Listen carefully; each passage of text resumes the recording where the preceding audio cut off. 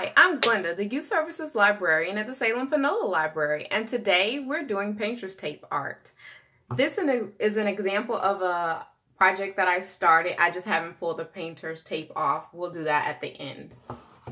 For this project, you will need a canvas. I got this canvas at the Dollar Tree. It was $1. Painter's tape. This painter's tape here, I got at the hardware store. It was about $3 to $5. This painter's tape I got at the Dollar Tree. It was $1. And you can also use masking tape. I'm going to show you a project I did with masking tape. Masking tape has a pretty good hold too, especially for a simple project like this. You'll need a paintbrush, some paint. I have some paint. You can get paint at Walmart, Dollar Tree. I'm using this old t-shirt that I was about to throw away as something to clean my brush off on after I dip it in some water. And I have some water that I've been using. And that's all you're going to need for this project. So first, what you're going to do is take your painter's tape and make a pattern. And you can make any pattern. For this one, I did lines going both ways. So the painter's tape lines are going both ways. For this one, I did with masking tape, and you can see the masking tape. And the masking tape is in some weird kind of windowish shape that I was coming up with. And for the one we're going to do today, I think I want to just do stripes. So we're going to get started, okay? So for this project, we're just going to use our painter's tape. And I said I was going to make stripes, so we're going to make stripes. And I'm just going to make some stripes going across. Probably, you know, horizontal style stripes. Nothing too fancy. So I'm just going to, you know, break off a piece of tape and put it in the direction that I want it to go.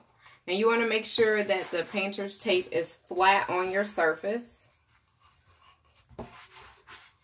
It's really flat on your surface so it adheres to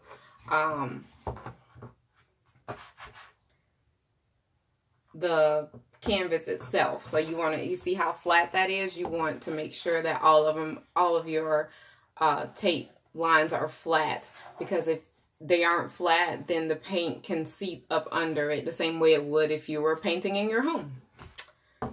All right, and we're going to get another piece of tape and go like so. But the most important thing is that you get it flat. You can come up with any, you know, style that you would like to do. It doesn't have to be like what I'm doing or any of the other ones that I've done. You can do whatever design you'd like to do. I just have a pair of scissors just so I can cut when I can't break it the way I want to break the tape. You can get your pair of scissors too if it makes it easier for you. And you just want to make sure you keep it flat, okay? And I think I'm going to put a few more pieces on. As you can see, I've put a few more extra pieces of tape on the canvas. And I'm just rubbing it down just so that the tape is fully adhered to the canvas, because I don't want there to be any lifting. Because if there's any lifting, once I start painting, the paint will seep up under the tape, and then I won't have the nice sharp edge that I'm looking for. All right, so now you're just going to pick out whatever paint you want to use. I'm feeling really girly today, so I'm going to use pink. Okay, so I have a little pink paint here, and I'm going to use that. And you don't have to be perfect with it. If you want to be perfect with it, you can, but you don't have to.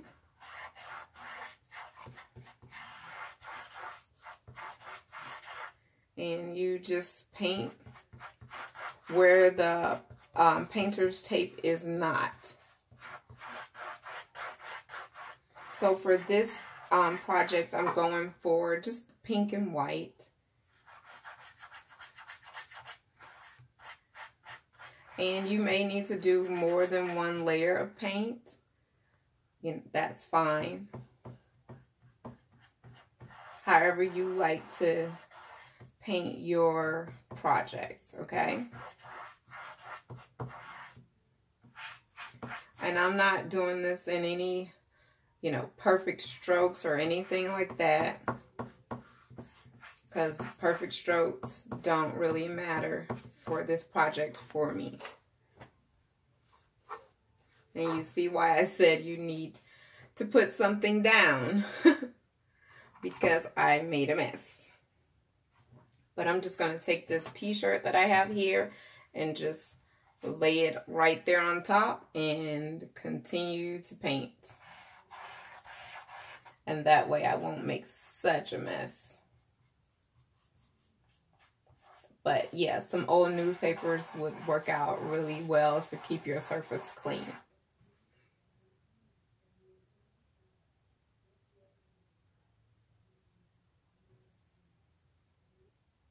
And it's fine if if the paint gets on the tape, that's fine. It doesn't matter if it does, because when you pull the tape off, all the paint that ends up on the tape is just gonna be on the tape and you'll just throw it away. And you just keep on painting your picture. And depending on how thin or thick your paint is, you may have to do several layers, okay?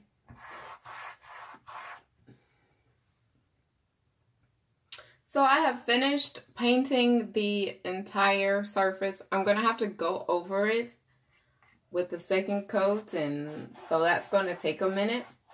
But I want to show you how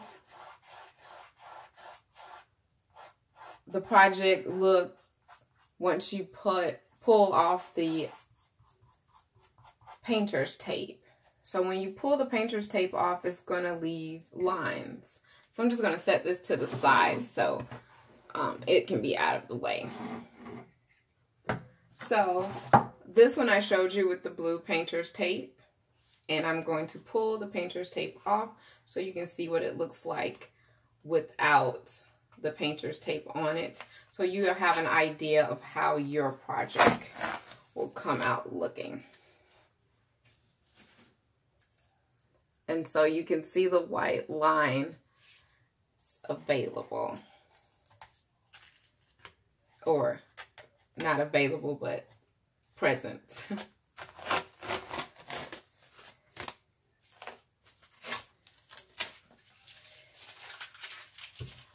And you could see mines are a little bit wavy, and I must have not rubbed down the painter's tape as I should have, but it still has a nice looking little pattern. So for a first try, especially I've never used this kind of canvas before, I think it's turning out okay. It kind of looks like a building, like cityscape for a building or something.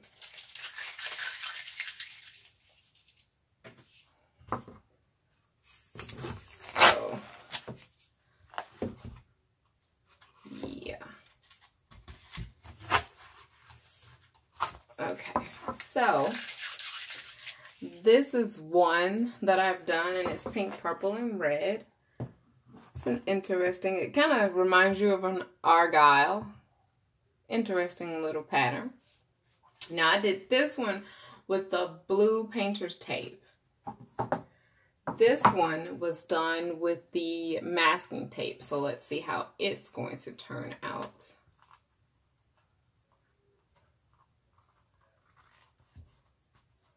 Well, apparently the masking tape has great hold.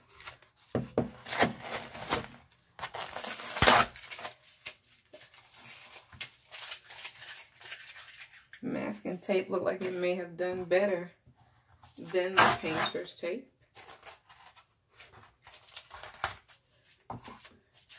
See the edges, they look pretty good.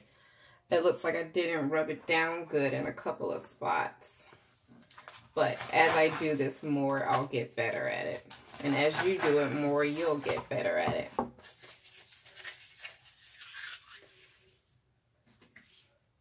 But I think it turned out very, very good for a first time try. So this one was done with the masking tape, and it looks pretty good.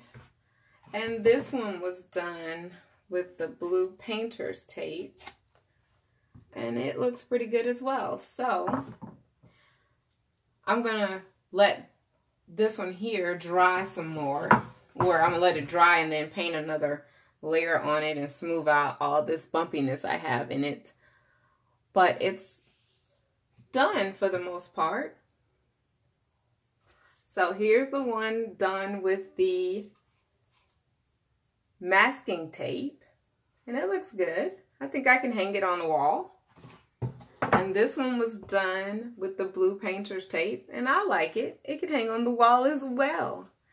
So tell me what you think, and try it out, and post it online after you talk to your parents and make sure it's okay, so that we can see it.